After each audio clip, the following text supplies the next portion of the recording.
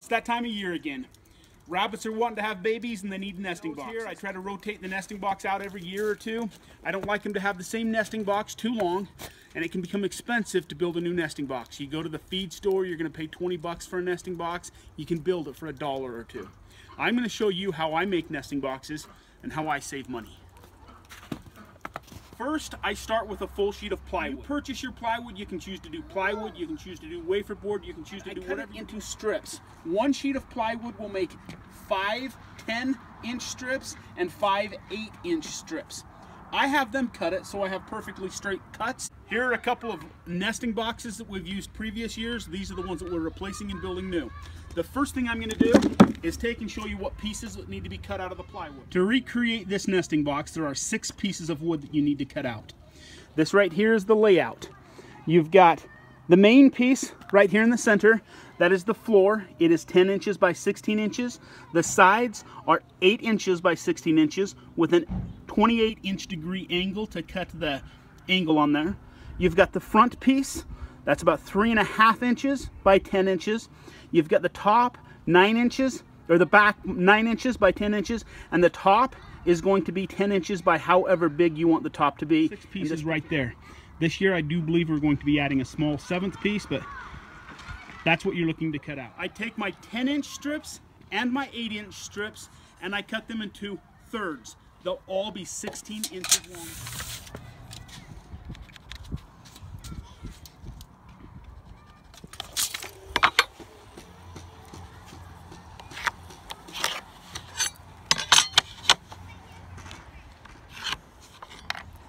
Okay.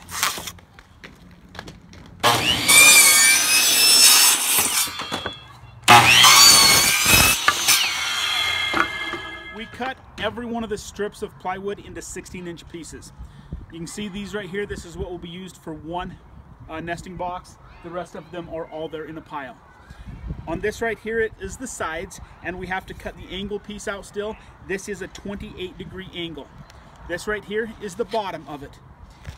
This right here becomes the back and the top, and we literally just divide this into half. We make a 9-inch piece, and whatever is left, which will be about 7 inches, becomes the top. This right here is the front piece, and this piece is something I'm doing new this year that I haven't done before. It's putting just a little bit of a safety front to keep kids from jumping out of the nesting box. The side piece has to be cut to a 28-degree angle. On this right here, as I put it together, I like to put a little bit of wood glue. I think it actually gives it a lot more strength, and so I start with putting just a little bit of wood glue on the top.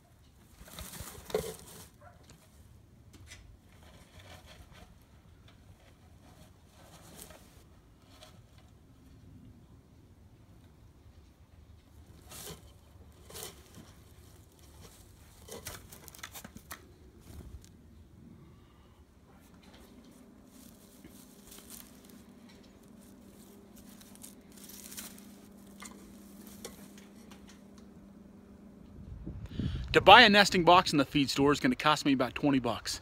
Today I just made them for about $2 a piece. Made a few extras, sold them for 10 bucks a piece, completely paid my cost for all my nesting boxes.